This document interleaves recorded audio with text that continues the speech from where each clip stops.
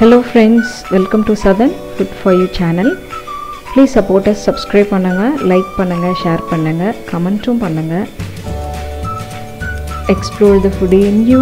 நமக்கு சாப்பாடு தாங்க முக்கியம். இன்னைக்கு நம்ம பார்க்க போற டிஷ் வந்து mixture, snacks, tea time snacks எல்லாத்துக்கும் பெஸ்ட் காம்பினேஷன். இதுக்கு தேவையான இன்கிரிடியன்ட்ஸ் என்னென்னு பார்த்துடலாம்.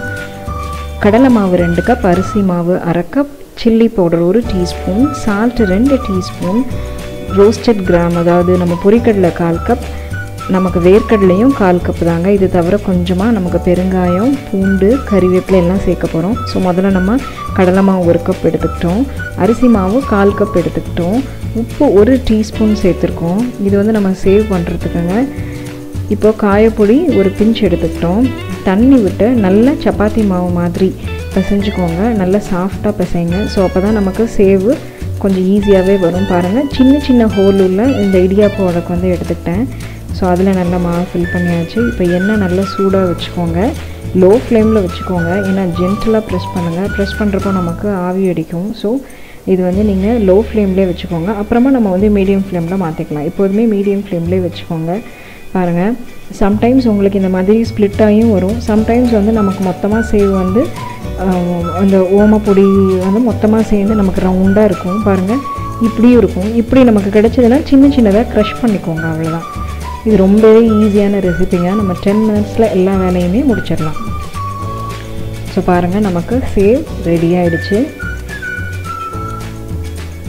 அடுத்ததான் நம்ம வந்து கார பூந்தி பண்ணுறதுக்கு என்னென்ன தேவைன்னு சொல்லி பார்த்துக்கலாம். இப்போ எல்லாமே சின்ன சின்ன பீசஸாக க்ரஷ் பண்ணி வச்சுட்டேன். ஸோ சின்ன சின்ன பீசஸாக வச்சா நமக்கு ஃபைனலாக பண்ணுறதுக்கு ஈஸியாக இருக்குங்க. இதை ஓரளவு க்ளோஸ் பண்ணியே வச்சுருங்க. ஃபுல்லாக ஓப்பன் பண்ணி வச்சிங்கன்னா அந்த மதத்து போயிடும். ஸோ இப்போ இதுக்கு கடலை மாவு 1 கப், அரிசி மாவு 1/4 கப், அதே காம்பினேஷன் தாங்க. சில்லி பவுடர் 1 டீஸ்பூன், இதுக்கு தான் சில்லி பவுடர் ஆட் பண்ணோம். ஸோ அசஃபோடிட்டா காயப்பொடி 1 பிஞ்சு, சால்ட் 1 டீஸ்பூன் சேர்த்துக்கோங்க, மஞ்சள் பொடி 1/4 டீஸ்பூன் சேர்த்துக்கோங்க. ஏன்னா அது கொஞ்சம் கலர் இருந்தால் நல்லாயிருக்கும். எல்லாத்தையும் நல்லா மிக்ஸ் பண்ணிக்கலாங்க. நல்ல பேட்டர் மாதிரி, நல்ல மாவு மாதிரி வர மாதிரி தண்ணி விட்டு நல்லாவே மிக்ஸ் பண்ணிக்கலாம்.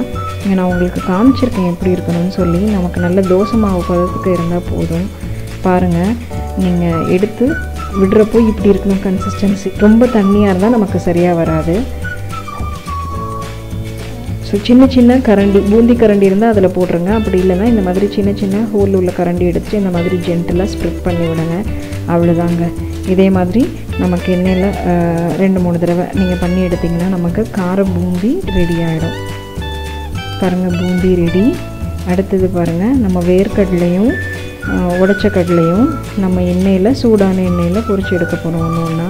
ஸோ ஃபஸ்ட்டு வேர்க்கடலை பொரிச்சு எடுத்துடலாங்க. ஸோ நான் ரொம்ப லோ ஃப்ளேமில் வச்சுருக்கிறதுனால இப்படி இருக்குது. பாருங்கள், இது லோ ஃப்ளேமில் வச்சே இந்த மாதிரி கலரில் இருக்குது பாருங்கள். ஸோ இதான் ஃப்ரை பண்ணியாச்சு.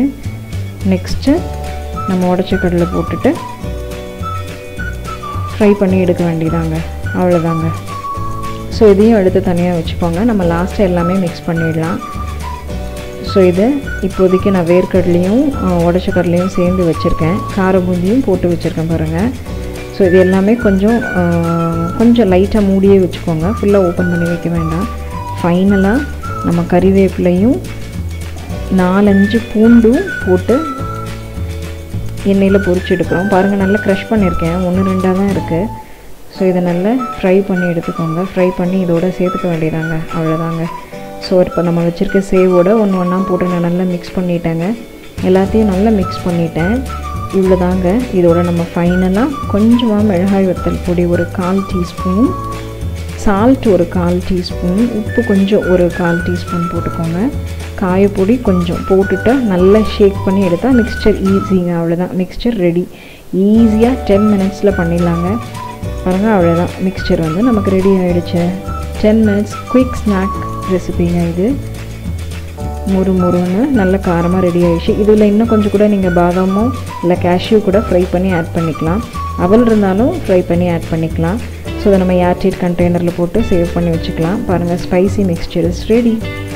பார்க்கவே நல்லாயிருக்கும். It's very good combination for everything. Please support us by subscribing our channel SouthernFoodforYou. Thank you.